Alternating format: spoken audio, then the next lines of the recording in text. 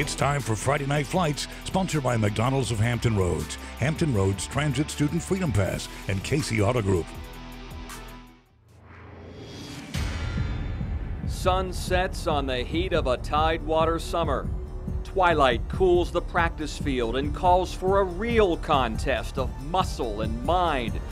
Above it all, the eye of Chopper 10, watching each aerial advance and push against the human fortress of opposition. Rational exuberance of victory, painful realization of defeat. Human drama written on the sidelines of a green stage where your chances are numbered and success comes down to a final act on Friday night. Tom Shad setting the stage as we embark on week 3 of Friday Night Flights. I'm Bruce Rader. Tom, you watched an exciting Southeastern District game between Indian River and Kings Fork tonight. Yes, I did, but there was another big game in the Southeastern between Oscar Smith and Lakeland. Indeed it was, and it was played under this beautiful harvest moon at Tiger Stadium in Chesapeake. Lakeland looking to end Oscar Smith's 83-game district winning streak. Oscar Smith in blue up 10-0 in the third quarter. D'Angelo White gets the carry right into your living room, spun out at the 1-yard line, and Oscar Smith is in business. But now it's fourth down for the Tigers. Sean Mitchell fakes the handoff. He's got nowhere to throw it. The Lakeland defense with a big-time stand at the 1. They get the ball back, but the Oscar Smith defense is good as well. They get the ball back for their offense, and this time Sean Mitchell and company will not be denied. That was Khalik Perry. He's in for the touchdown, gave a little nod to the camera, and in a game that wasn't really pretty, the Oscar Smith defense shut out Lakeland 17-0. That's now an 84-game win streak in the Southeastern District for the Tigers. In the Beach District, unbeaten Cox looking to make it 3 wins in a row against Kellam. And how about this band member trying to juggle? He wipes out, but he was all right, though. Now to the game. Third quarter, Tavion Robinson in for the injured. A.J. Smith at quarterback, filling in nicely with a touchdown as Cox takes a 10-0 lead, and another outstanding performance by Cox's sophomore running back, Leno Lester, who takes this one 7 yards for the touchdown. Lester would add another TD in the fourth quarter as Cox makes it 3 in a row with a 24-0 shutout of Kellam. That other big game in the Southeastern District, Kings Fork against Indian River, and plenty of offense tonight. Kings Fork would jump out to a 14-0 lead when Devon Hunter goes up the middle untouched for the score. Now, Kings Fork's defense also looking strong early on. Xavier Ramsey with a sack on Keyshawn Brown, but the Indian River offense gets back on track, and here is certainly a nominee for our Friday Night Flights top 10. Terrell Hart with the catch, and check out the spin move as he turns on the speed, and he was gone. That was incredible. Kings Fork coach Scotty Littles isn't happy, but hey, not much you can do there, coach. Indian River spreading out the touches. Justin White gets the call, this time on the short run up the middle as Indian River pulls away for a 35-21 win. Now, Tom, you had the luxury of flying all over the place in Chopper 10 tonight, and what a beautiful night with that moon. It was like a Learjet out there, flying around. My travels took me to Kings Fork High School tonight. The Bulldogs taking on the Braves of Indian River. You saw the highlights from Chopper 10. You could see their band and cheerleaders rocking the house. But second-year principal Dr. Ron Lee, as you would expect, is really excited about what's happening in the classroom at Kings Forks, which has earned full accreditation this year. That was big for us, and we were really excited. Our kids and teachers did an outstanding job. Also hiring a new football coach, and Coach Littles, and he's brought a lot of excitement back to Kings Fork, and hopefully we can be really competitive this year in the Southeastern District. We got a glimpse of Scotty Littles a few moments ago. He brings some fire and intensity to the sidelines at Kings Fork. One can't help but believe they're going to be back after tonight's tough loss to Indian River. Well, they had a great start to the season. Back to the Southeastern District, unbeaten Grassfield in blue against Hickory. First play from scrimmage. Darius Hagens with some nice moves as he weaves his way for a 25-yard pickup. Look at him go. In the red zone, Coach Martin Asprey goes back to Hagens, who drags defenders with him all the way in for the touchdown, but Hickory came to play. The Hawks on their own 7-yard line. Look at Matt Saunders. Busted, free and clear, all the way down to the grass field. 16-yard line. Look at that speed, but turnovers can kill you. The Hawks trying to finish the deal. Mason Dunaway can't hold on. The Grassfield defense pounces on the fumble, and then Grassfield quarterback Justice Bigby with a couple of touchdowns in the second half would put it away. And one of the best student sections in Hampton Roads had plenty to cheer about as the Grizzlies win it tonight, 28-3. In Norfolk, Lake Taylor, the 4A state runners-up at home against Northeastern out of Elizabeth City. First play from scrimmage. Tyree Hewley, the play fake to Rashawn Griffin over the middle. And Rashawn Griffin going to do the rest, a 64-yard touchdown to open the game. Northeastern, though, would answer right back on its first possession.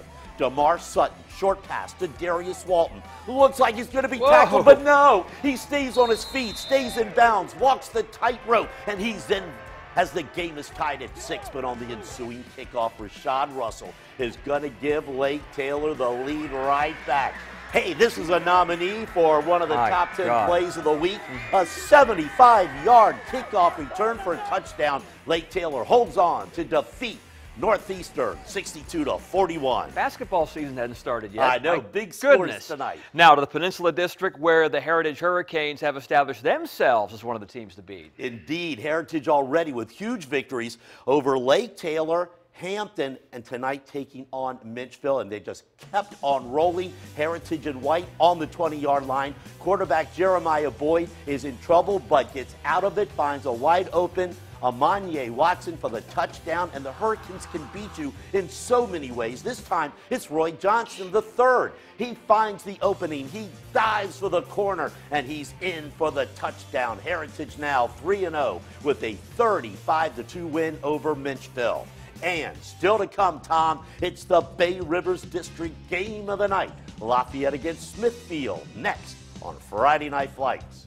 And Chopper 10 makes a stop at the Castle, where the Windsor Dukes know how to put on a Friday night show. Don't go away! Bruce and Tom will be right back with more Friday Night Flights.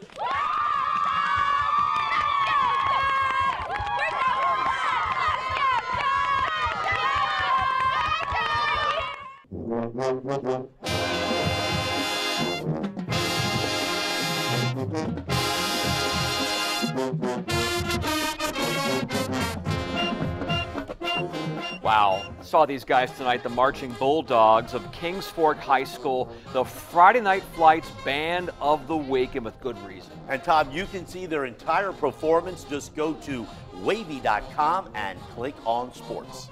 The game of the night in the Bay Rivers District took place in Smithfield, where the Packers played host to perennial power Lafayette.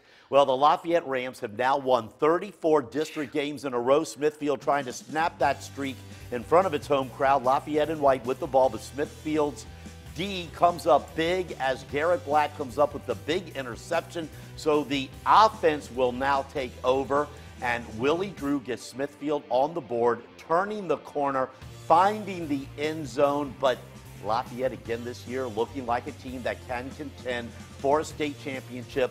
Caleb Kragenbrink up the gut as Lafayette wins its 35th district game in a row, 21-13 over Smithfield. More Bay Rivers finals. War Hill defeated York 28-19. Poquoson 44-20 over Jamestown. And the Tab Tigers 47-15 winners over New Kent.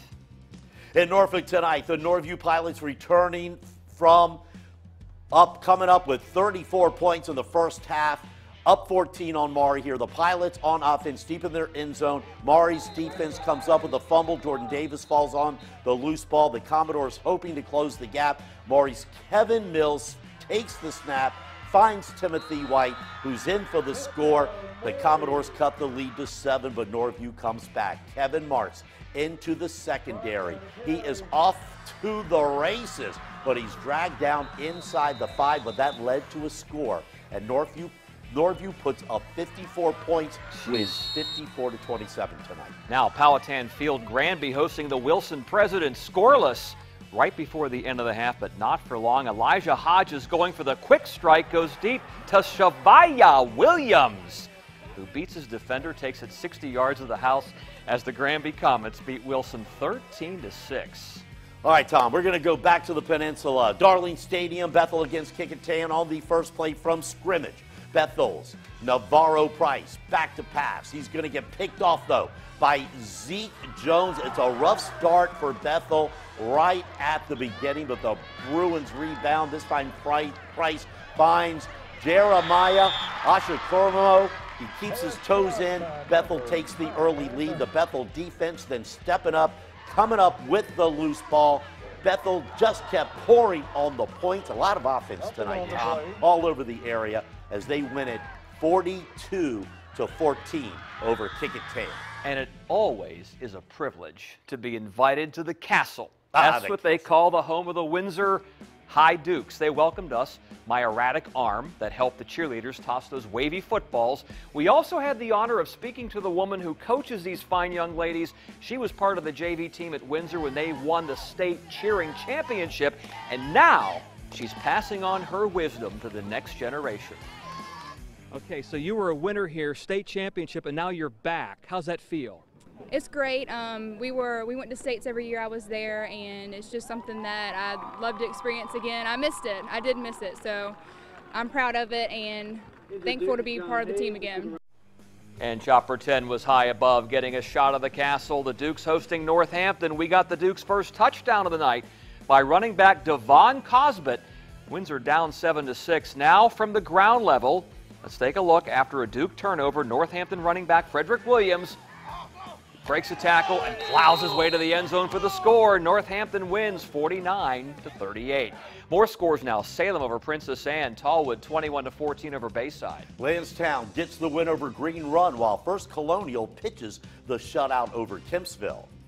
Western Branch shut out its rivals from Great Bridge. And how about Deep Creek, the Hornets over Nansemond River? We'll be right back.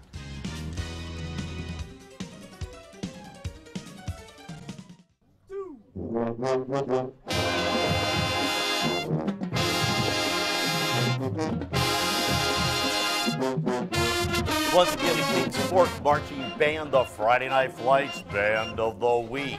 Hampton defeated Woodside last night. Story County got a game-winning touchdown from Montez Warren, and it's 1-point victory over West Point.